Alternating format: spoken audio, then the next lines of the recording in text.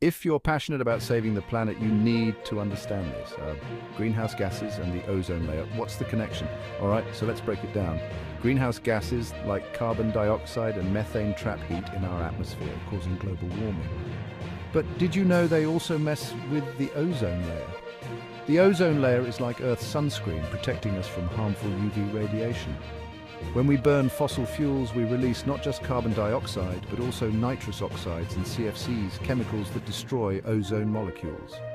Less ozone means more UV rays reaching us, leading to higher risks of skin cancer and other health issues. Plus, it affects plant life and marine ecosystems. Yikes.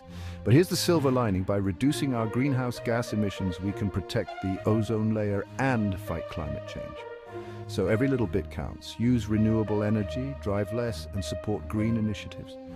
Together we can make a difference. Let's keep our planet safe.